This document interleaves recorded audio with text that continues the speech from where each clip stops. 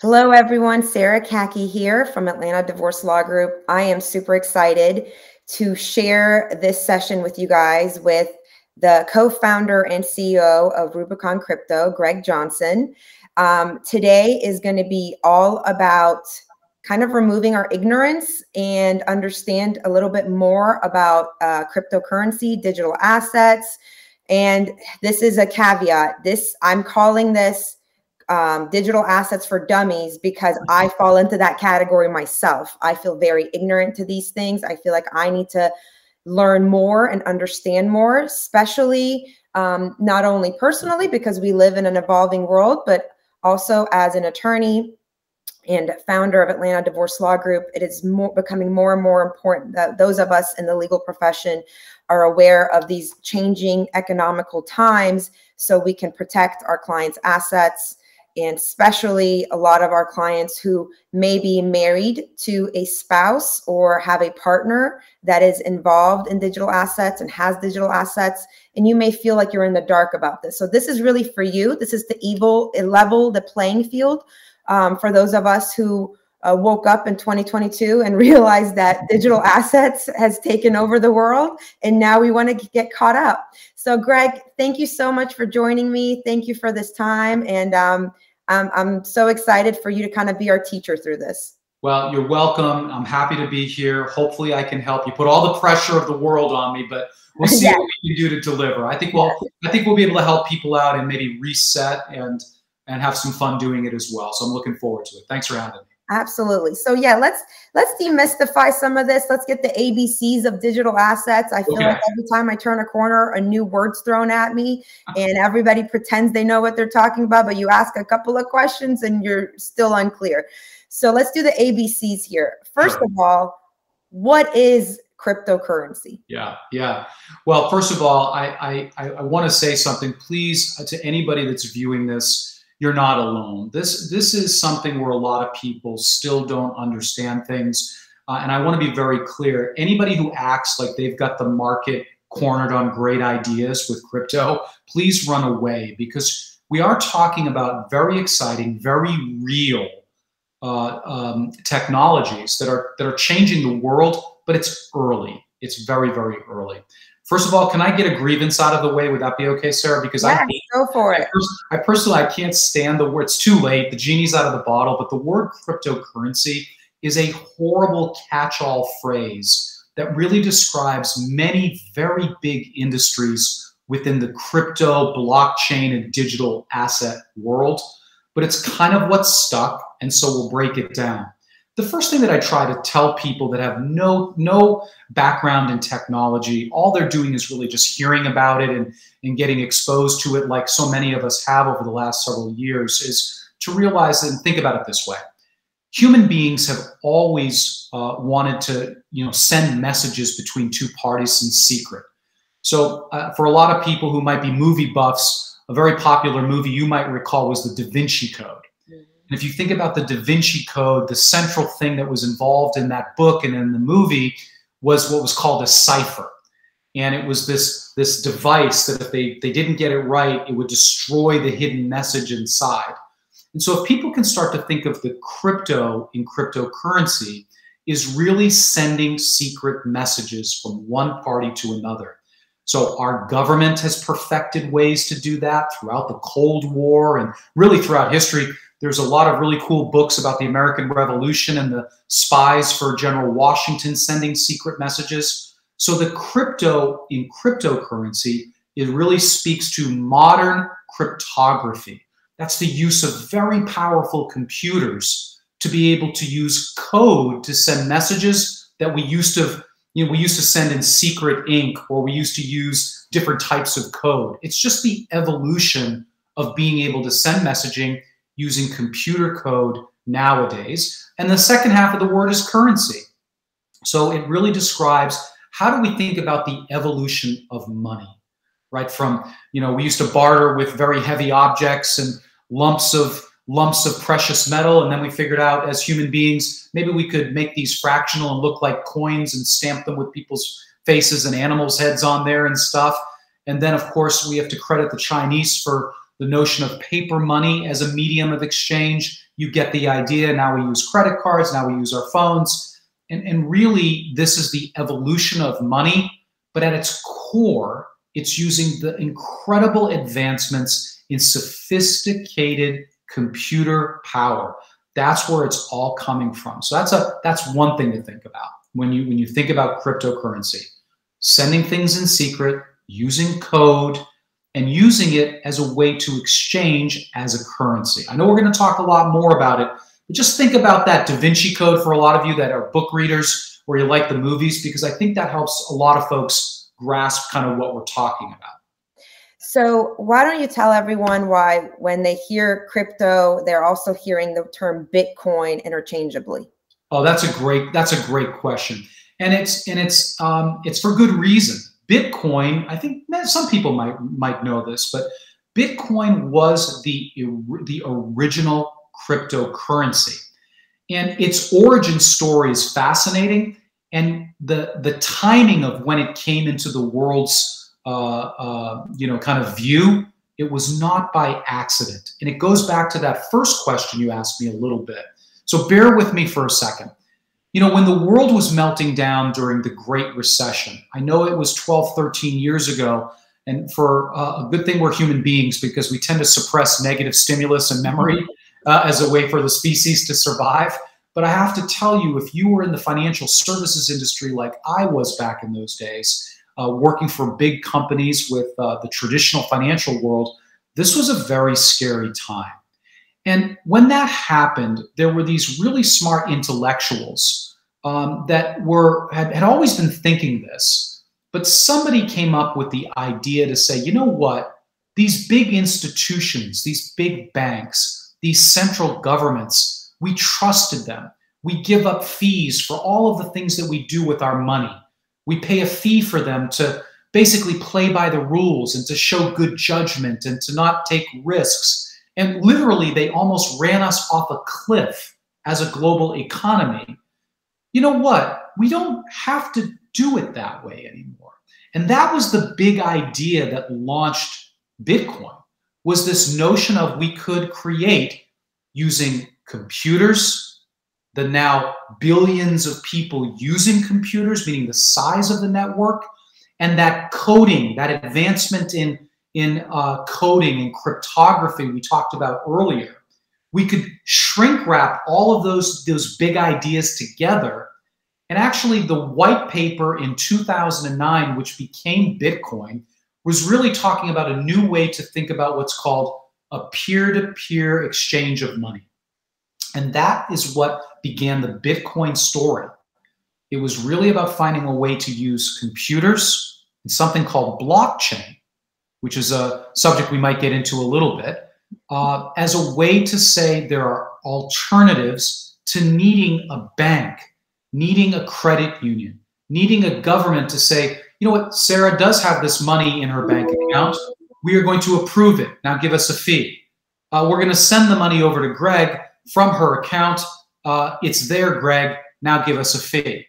And the global financial system has all been around centralized parties. So often many of your viewers will hear about crypto and the subject of crypto, the idea of decentralized. And really what that's saying is the computers and secret codes replace the need for there to be a bank or other centralized party to verify what the world has always needed verification for.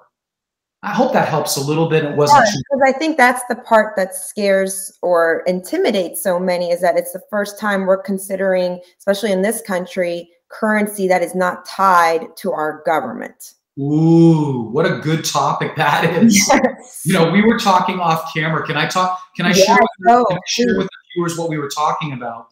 And it's interesting you say that. What an incredibly American notion that is, right? If you were born, for example, I know you were born in Iran. We were talking about that. I know people that grew up in Venezuela, in Argentina, in Israel, in Hungary, and the list goes on. There are literally 25 other countries where in the last 20 years, their societies experienced something called hyperinflation. Mm-hmm. Now, at the time that we're having this conversation, rightfully, the one of the hot topics is the inflation going on in the United States. And stuff is more expensive than it was. There are really good reasons for that. That's not hyperinflation. Hyperinflation means you went to the Publix, yesterday, and the cost of coffee was, $7 a can. And then the next day you went in and the cost of that coffee was now $40 a can. Can you imagine? So the idea that there are people that grew up in different countries, honestly, they don't care that their money is backed up by their government because it became worthless. So for many viewers here that are American or grew up in the United States or now live here, the notion of what you said, it has to be tied to a government, is a wildly privileged American notion. Okay. And the other thing to think about is we actually, many of your viewers, I'm willing to bet, actually do participate in a currency system that doesn't involve the governments. And we were laughing about this because it is at the core of many of the cases that you help clients with right now today. Now, full disclosure, I worked for American Express for a long time. And they created the first credit card membership reward program called Membership Rewards, okay? So every time you charge something on your Amex card, you get points. And so the funny thing about it is that when I talk to people about Bitcoin or crypto and I bring this up, I say, do you have an American Express card? Yes. Yeah. Do you use it? Yes, I do. Do you like your points? I do. Well, where are your points? Do you have them in your pocket? Are they in the house? Are they in the car? And so people go, no, they're just, on my, you mean they're digital? You mean they're not, you can't touch them? Have you used them for a trip or to make a purchase? And the point is, this is just one example of many around the world where human beings and societies have used something other than government money to have an economic system. So as you know, in the state of Georgia, points are divisible in a divorce proceeding. Yeah. They're also probatable if a family doesn't do a good job with their estate planning too. So that's something to keep in mind. And also you can exchange them. So point systems, whether it's Delta miles or whether or not it's American Express or other credit card points, they are a medium of exchange. They are a unit of account. They're a store of value, all fancy ways to describe our paper money, the US dollar, and every other paper money. And they all exist because of something called a social contract, which means that we believe in the system and whoever's backing it up. As card members of American Express, you believe that American Express is going to do a good job to ensure the integrity of those points, and they're not going to go tomorrow and say, yeah, those points, yeah, we're doing away with it. Too bad. So we all agree that we're going to buy into that. And as citizens of the United States, we buy into the notion that there's good faith that the American government will honor what I just shared as far as my dollars with somebody else. So there are lots of ways that people around the world exchange for goods and services. Cryptocurrencies are just one of the newest ways, and one of the ways that is going to be around for the long-term future that humans will exchange. So Greg, this leads me to a question that could be a lot of help to a lot of our clients. Okay. A lot of legal professionals are very good about helping their clients negotiate for their Amex points, negotiate for all the membership subscriptions that are out there, whether it's the Hulu, the Amazon, all those things are, again, could be considered digital assets when we're splitting something up between our, two spouses. And a lot of what you get and what you learn about what your spouse has as far as assets or what the marital assets are depend on the quality of questions you ask during something we call financial discovery in a divorce case. That's right. So what is really important, I believe, for not just family law attorneys out there, but also informed consumers of family law services to understand is how is cryptocurrency such as Bitcoin, because from your conversations, what we all understand is Bitcoin is one form of cryptocurrency. Right. How are these stored? How are they held on to? How are they valued? If you could give us a little bit of background there so that we can make sure we're asking quality questions for our clients, and our clients are also asking quality questions of their spouses. What a terrific part of this conversation, because I think it starts, first of all, answer it with respect to the profession. And I think just like with any other evolution to a state law or any other change in what's going on in terms of our legal system, attorneys, financial advisors, CPAs always have to educate themselves, right, so that they can act as fiduciaries and be good stewards for their clients. This falls into that same category. So for those in the profession that are tuning in, you need to have a general understanding of these emerging asset classes so you can advocate most effectively on behalf of your clients. But the good news is that once you have a basic understanding, it's almost the same types of probing questions need to be asked in that said discovery, okay? And I can tell you that since really 2016, 17, the type of assets in crypto that most people have that might be subject to being divided in a divorce proceeding are visible with relative ease. You ask a question, have you or haven't you? Tax returns are asking whether or not somebody has owned, or did you own, or have you owned at some point in time going back for the last couple of years. So moving forward, there is going to be more and more documentation. And the reason I say 2016 and 17 is the same types of rules that apply in the traditional financial world when opening up a crypto account, meaning know your customer rules, or what are called KYC provisions, apply in crypto almost universally for people here in the United States. Now, it's more complicated, and you've got you're dealing with a divorce situation where there's multiple countries of residence, multiple properties. You're going to have to dig deeper, just like you would have to dig deeper normally for all the other assets that are there. The one thing that is unique, and this is also something that you can bring to the light with good questions, is realizing if, in fact, one of those parties of the divorce was really an early adopter of crypto. So questions you might want to ask is, did you ever mine your own cryptocurrency? Mine, M-I-N-E, just kind of like the coal mining of the olden days. The way that many cryptocurrencies are created and generated is through what's called crypto mining.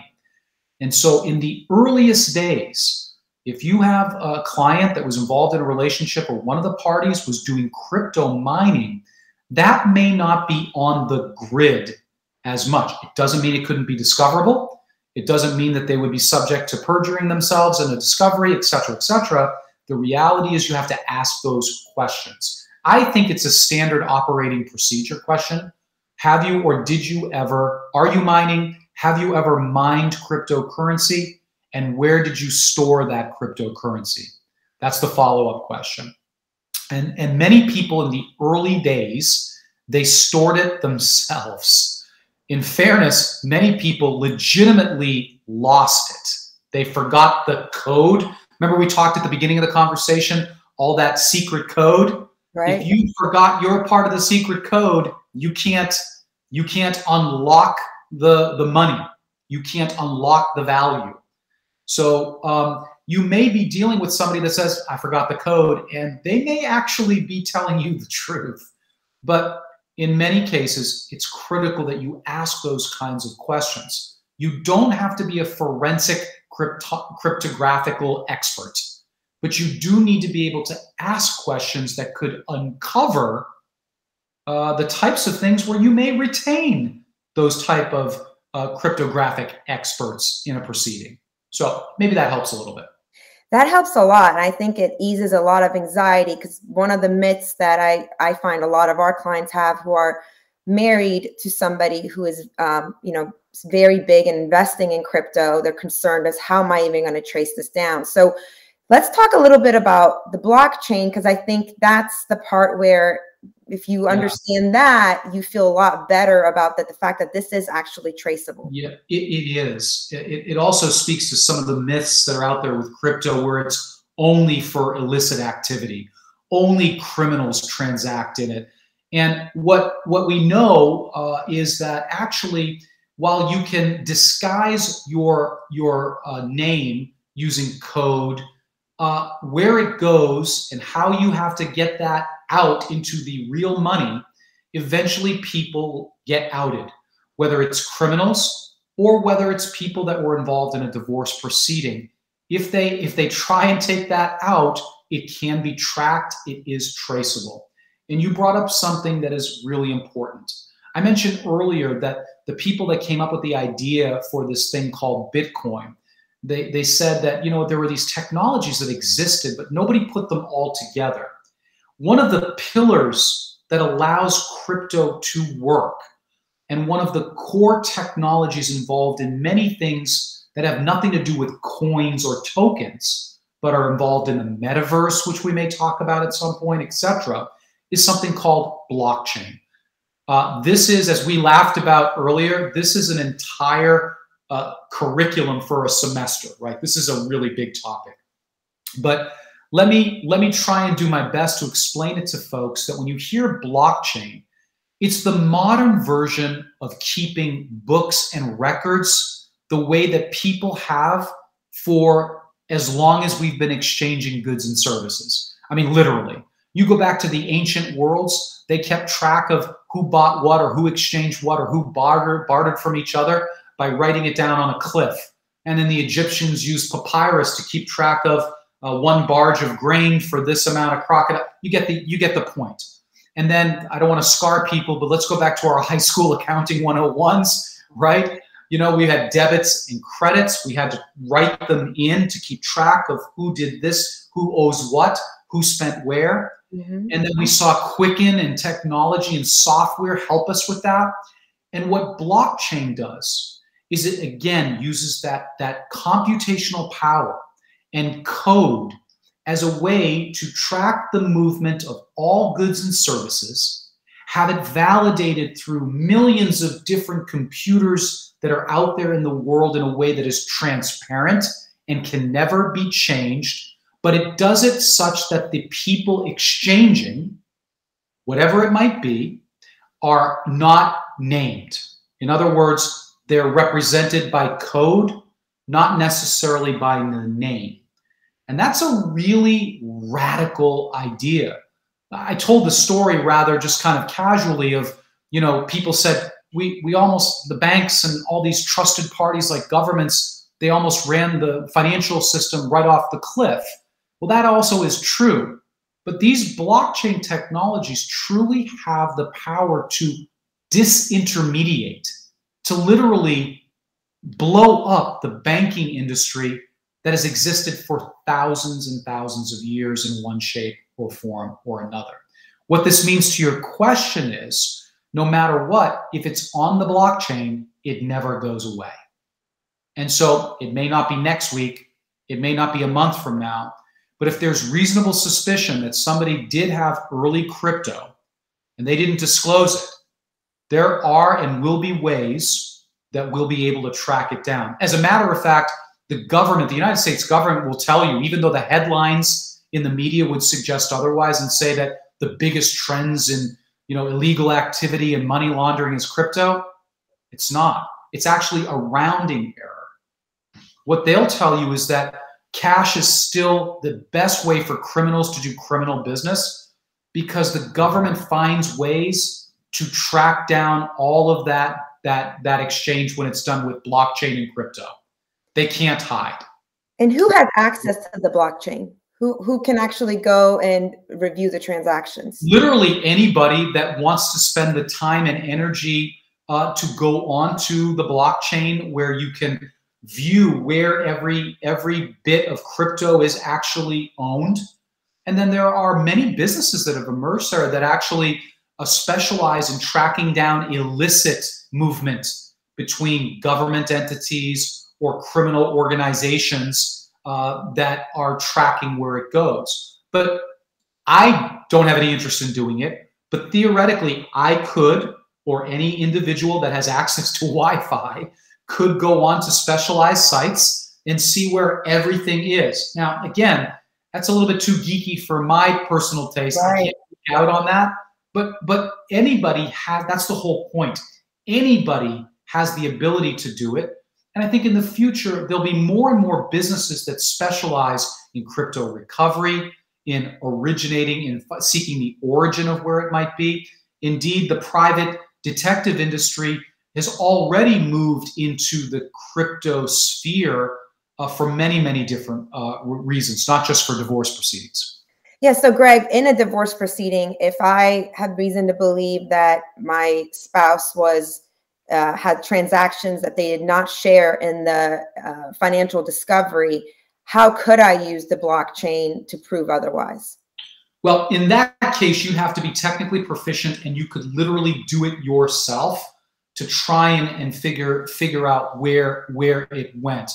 But it's really going to, in all likelihood, most of the cases you're going to come across, the vast majority, I mean the vast majority, they've had to disclose it because they've used exchanges. If they didn't mine the crypto and they bought it from somebody else, there is a transaction record that is also from the physical world, not just blockchain. In other words, the same way people buy stocks and bonds, they go to an investment company, they get a receipt, it's electronic, it's mailed in the paper, there is a transaction record of that. If you're involved in a marriage where somebody is a citizen of a country that is off of the grid, so to speak, that could be problematic. Like Iran? I didn't want to go there, but yes, you did, and I will second that. I mean, I had to back you up there. Iran is one of the major miners of crypto, but it's actually the North Koreans. This is a side point. If now that we're talking about this, the North Koreans are probably the most organized and effective state, a country that is stealing crypto or using crypto to fund their weapons programs and so forth, because all the sanctions have prohibited them from using it elsewhere. That's a good dinner conversation. But it gives you an idea of kind of how this industry is going to birth many other industries that we think are important. Can I say something right now, because we haven't talked about it yet? I want to, for many people that are contemplating investing in crypto, I want to share something that's really important, and that is that people need to be very pragmatic and use common sense, please. We spend 100 hours a week in this industry managing crypto investments for people, but even there, we're telling people 3%, 4%, 5% maximum is what folks should have at this time in what is a very early stage industry. So again, from a divorce perspective, remember that most of the crypto assets, they are going to have a paper trail, figurative or literal paper trail, the same way stock positions would have. So asking a few of the right questions will uncover it for sure. Yeah, and that's, I also wanted you to talk a little bit about just cold storage and what different ways that crypto can even be stored. And so this goes back, what a great question. This goes back to some of the things you asked about earlier as well. So when you think about cold storage and hot storage, it's basically the crypto language of where do people keep the code that represents the value of an individual crypto token or coin. So in the case of Bitcoin, individuals have unique code that represents that amount of Bitcoin that they own. When you think about hot storage, that is when it is stored either on your computer or at another third-party exchange, something you may have heard of like Coinbase. People may have heard of Gemini.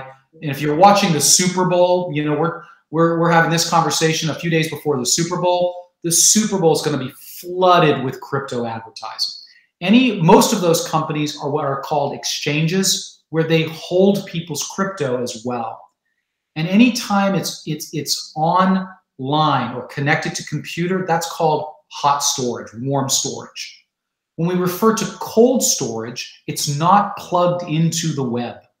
meaning it's on a thumb drive or the equivalent of a thumb drive that people hold. Mm-hmm. Now, the thing to remember is when you hold that thumb drive, if you lose it, it's gone. You've lost the dough. Yeah. There's a famous case right now in the UK of an early crypto miner who owned literally hundreds of millions worth of Bitcoin and other crypto. At the height of the crypto market in November of 2021, his fortune on this computer that he kept it on was almost $1 billion. And then he erroneously realized he threw out a part of the computer hard drive that stored those keys, and it went to a dump in England. And he literally was raising $100 million to be able to buy the dump so that they could go in and try and uncover it. And he would give up a portion of it to people who helped him find where this money was. So the safety tip is, if you're going to hold it, in cold storage yourself, my goodness, you need to put it in a safe deposit box or someplace where it's not going to be lost in a fire. We've heard stories where people that were victims of horrific wildfires also lost their storage for much of their crypto that they were trying to wisely store offline. They ended up losing it because of that. So these are the reasons why you need to have good advice and work with professionals that can give you some counsel, just like anything else. Before I start asking you a little bit about how these things get transferred over or divided, whether it's in a divorce or in a probate situation, give me the ABCs on NFTs as well, just so we've given. You are going deep. I like it. This is great. I know I'm asking you, long seminar level questions, but okay. You do such a good job of just giving us the basic anchors that we need to hold on to understand a little bit more. An NFT stands for a non-fungible token. And what it means is, unlike a currency that is divisible, and you could exchange or sell a fraction of a Bitcoin, buy a fraction of another crypto if you wanted to, an NFT is a unique, permanent record of something. It could be a piece of art, digital art. It could be somebody's identification, like a passport in the future. It could be the deed to property in the future. It could be, famously, NFTs. The thing that people think about mostly with an NFT is really the artistic side of the technology.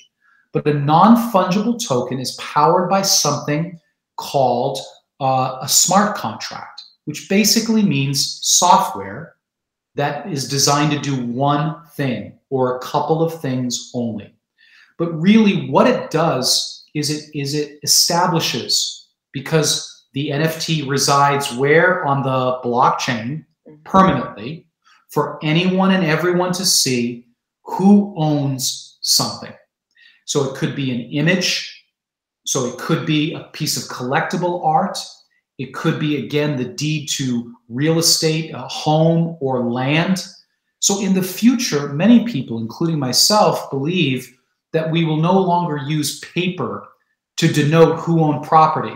Think of war-torn parts of the world right now where borders are fluid. Property becomes transferred because who had the stronger might. But being able to prove who owns something at a given point in time permanently has both practical use cases, but in the world of art and collectible also has the same kind of use case as other art that is collected in the physical world. So, for example, back almost a year ago now, Christie's sold a mosaic, a collection of all of the digital art by one of the pioneers in that space who goes by the name Beeple for $69 million US. And you might be saying, well, why would I pay $69 billion for something that's digital?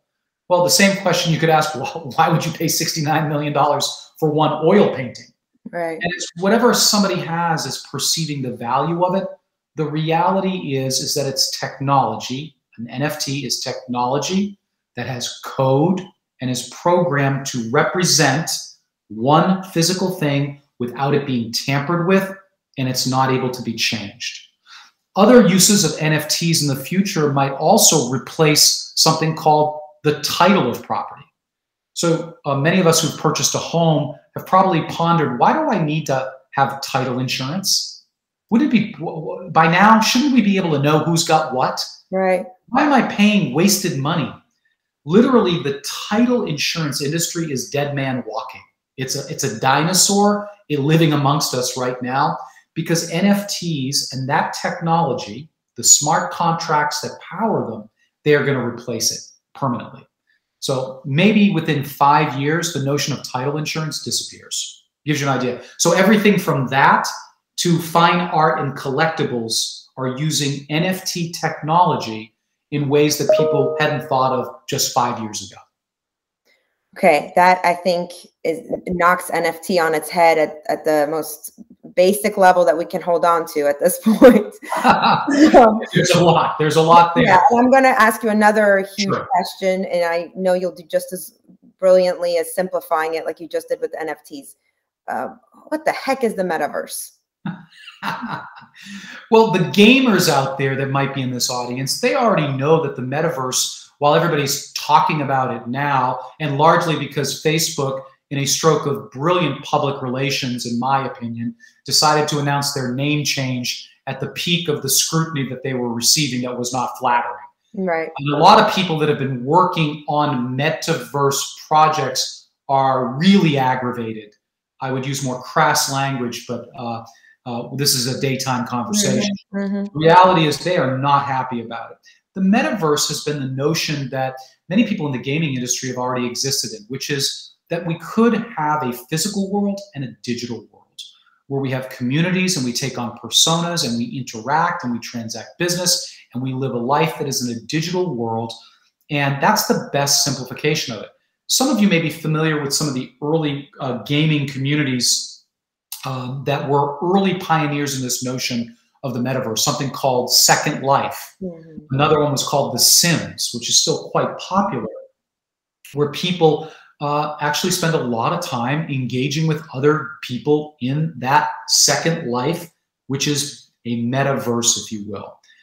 The meta really talks about the connection between the physical world and the digital world in all of these different universes, connecting them all together. And that's where many of the technological investments and the projects that are going on are working to enhance that, to facilitate the seamlessness of it, to make it more lifelike, if you will. And honestly, in the last few years, when you go back to the early Second Life versions of that gaming community to what the metaverse is like today, it's staggering. It's only going to get better, such that you could exist in that metaverse professionally. You might give a lecture there on this topic in the metaverse in the future. You may transact business there. Attorneys may find ways to monetize their legal expertise entirely in the metaverse, but it all draws back to some of those early principles of human beings want to interact not just in the physical world, they want to interact socially, commercially, in what is called this virtual world. The meta is extending that to encompass virtually all facets of life, but also the on and off ramps into that virtual world as well. It's very exciting, but it's very early, much like crypto coins and tokens are very, very early. And you're not going to, somebody will get rich quick, but most people will not, whether it's in crypto or tokens or the metaverse. It's really important to think about that. And by the way, for those of you that might be of my age and generation, plus or minus a little bit, you might be thinking, I would never spend that amount of time. Yes, you would. If you look around closely, if you see what the pandemic did to human behavior, more and more people are comfortable living in a virtual world. This is also the extension to the early internet chat rooms that people used to engage in. It's just taking that and adding nitrous to it and putting it on steroids for the AOL chat groups is from our Correct. And then people would say, well, what do you mean there's commercial opportunities in this metaverse? Well, right now there are people that are gaming enthusiasts that make incredible careers. They're financially independent because of their prowess at gaming. The fastest growing segment of spectator sports is watching professional gamers and teams of gamers. It's fascinating. And I don't, again, I think if you're going to be in the technology space, as human beings, I think it's rather arrogant of us to assume that all the evolution in technology has just come to pass and we're done. As a matter of fact, it's only going to go more like this, in my humble opinion. And so, all of us maybe bought something or purchased something we thought was pretty important to us, and our parents or grandparents said, "You're an idiot. Why did you buy that?" Right? And so for a long time now in the gaming communities, people have been making purchases to individualize their avatars when playing these games. And of course, the fashion industry was on top of this very early. And so you have Louis Vuitton, some of the designers that are household names for most folks today. They have created their virtual wardrobes for gamers and people that want to interact in this metaverse. So it's a way of taking the traditional economy and bringing it there. And it's a way of interacting and doing and conducting business the way that we're doing it in the real world. We will find new ways and a kind of combination of those, the merging of those two in this metaverse. I'm not sure if that was helpful, but that maybe gives you a better sense of the scope. But the notions of the technology that have become crypto and digital are in many cases 20, 30 years old. The notion of a metaverse, some people that were early adopters of Second Life, that's been around for a long time. It's just taking it to the next level. Well, no, I think, Greg, you're doing a great job of kind of getting us comfortable with what seems to be intimidating and uncomfortable by just saying, this is actually not as new. We've just chosen to ignore it for a bit of a time. That's a terrific. That's a very accurate. And now that it's taking over, I think whether you choose to be in it or not, personally as a professional, I have to be ahead of these things that can impact the financial standings of my clients. And so to kind of go off of that, let's talk about the spouse who, after division of assets throughout a divorce, now has been transferred over to him or her in cold storage or in hot storage, and either it's cryptocurrency or an NFT. What next? What do you recommend to them to do? Do they come and seek somebody like you that can, like Rubicon Crypto, that can help them steer through this? Should they try to go and sell it? What recommend? Hard for me to advise on the specifics of when to buy or sell, but let me give you some guidelines. First of all, know thyself, right? If you're the type of individual that has leveraged wise advisors, legal counsel, CPA counsel, CFP, financial advisors to manage your other dimensions of your professional life, the same really should hold true when it comes to crypto. If you're a do-it-yourselfer, then invest the time, the energy to understand, and you can continue to do it yourself with crypto, okay? For us, when we founded the company Rubicon Crypto, it was because we saw this glaring opportunity that a lot of folks wanted to have exposure, the right exposure to these emerging assets, but they didn't want to do it themselves. And that the other products that were out there weren't very competitive and they didn't make a lot of sense. And essentially what my co-founders and I saw was an opportunity to come in and say, we spent combined over 60 years managing wealth for people in the traditional world. And we think there's a need for some common sense and some rational thinking in crypto and digital assets. And so what we did is we created Rubicon Crypto to basically take those same learnings, the same approach using professional management, deep research. As a matter of fact, I said it before, we don't have the market cornered on the good ideas. We just signed a major research deal with the UGA math department to support and evolve our ongoing proprietary research. Because the amount of time it takes to study this, it doesn't eliminate the risk. It doesn't eliminate the volatility, but we believe combined, it gives consumers a better chance to stand to benefit long-term from what these emerging technologies are. Again, a lot of hype around crypto. I'm probably generating a lot of that hype myself as we're talking, but the hype that I'm trying to bring to the conversation is common sense.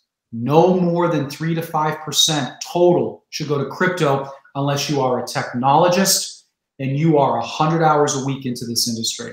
If not, it is too much risk. There's too much volatility. And most folks, I don't care what they tell me, they're not as risk tolerant as they say they are. And that's why we really insist. Sarah, it's really interesting. I spent my whole career becoming worthy of managing all of the assets for a client, all the estate work, all the insurance work. And now I find myself telling clients, no, only 3 to 5%, because that's what's appropriate for people right now. So I can't tell a client or one of your listeners, you should buy it, you should sell it. But I do think they should seek counsel to determine what that might look like. Oh, by the way, crypto is regulated, and when you buy and sell crypto, it is taxable. Okay, so just final question I have to ask for the sake of so many clients, and then we'll wrap this up. Sure. What if I inherited a digital asset like an NFT or crypto, or I gained it from a divorce proceeding, and I want to go and buy, let's say my 16-year-old a car? Can I take my this digital asset to the car lot and buy a car with it? Yes, you can. And that may be either the best or worst decision you might ever make. So it depends. So for example, we've heard publicly Tesla accepts Bitcoin now for a purchase of their automobiles, yet very few people are buying them. I know that Wharton, a very highly reputable business school connected to the University of Pennsylvania, they will accept crypto as far as their tuition payments. But most people are holding on to their crypto, especially Bitcoin, because for a lot of the reasons that are unique to Bitcoin that we don't have time to get into, people believe that Bitcoin, you could use gold to buy a car too. It's just not very efficient. And many people view Bitcoin as being the equivalent of digital gold, okay? Meaning it's more of a store of a value than it is being used for an exchange of transaction. But the short answer to your question is, yes, you can. Depends on who it is. Some people are, but that may prove to be, look, if crypto becomes, and I don't believe this, but if crypto is ultimately proven to be completely worthless, like some naysayers believe that it is, if that's the case, making that transaction was the best thing you ever did. More likely, if you did that today and Bitcoin rose to the levels many people believe that, as we do, that it will go to, it'll be the most expensive car you ever bought. So it just depends, honestly, it just depends. There could be a tax reason why you might want to use that to offset other, you get the point. Yeah. So it's a complicated question. I know we're running out of time, so I hope that was helpful. That was great. And I think, again, just brings common sense and some practical thinking, which has been a great theme to learn from you today on all of this. Yes. Greg, tell us where we can find you or look up Rubicon Crypto, and whatever message you want to give to any prospect that is looking at this and is saying, whoa, I didn't know I could actually have a digital asset manager. Yeah. That's pretty cool. Well, first of all, thank you for doing that. Yeah, thank you for doing that. First of all, you can find us at rubiconcrypto.com. Again, that's rubiconcrypto.com. You can also find us on LinkedIn. For a lot of professionals, LinkedIn is our preferred social media platform for the time being. And so you can find me, Greg Johnson, CEO of Rubicon Crypto. Very easy to find me. We have an ability, you can schedule an appointment to have an exploratory conversation. And right now we're doing that with folks of all shapes and sizes because we believe we have a responsibility to help educate folks. And we'll let you know if it's inappropriate. I can't tell you how many times people want to put too much into this, Sarah, and that is the kiss of death, and we just won't do it. But we also believe, and I'll leave you with this. You have to ask a couple of big questions before you should consider investing in any type of cryptocurrency or tokens, if you will. And the first question you have to ask yourself is, do you or do you not believe that in 5, 10, or 15 years, our human world will be more dependent, more entwined in tech?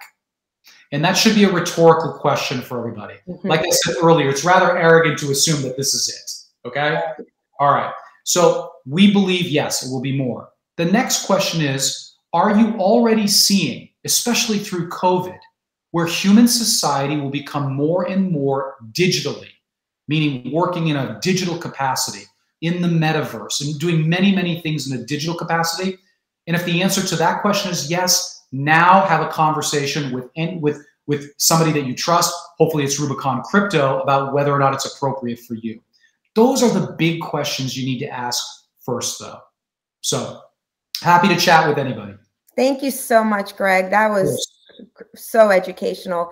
Thank you all for listening, and hopefully you learned as much as I did. I thought that was crazy. Just gave me the anchors I was looking for. I'm so glad. We covered a lot of ground. You have some big questions. So thank you very much for the opportunity. Thank you, Greg.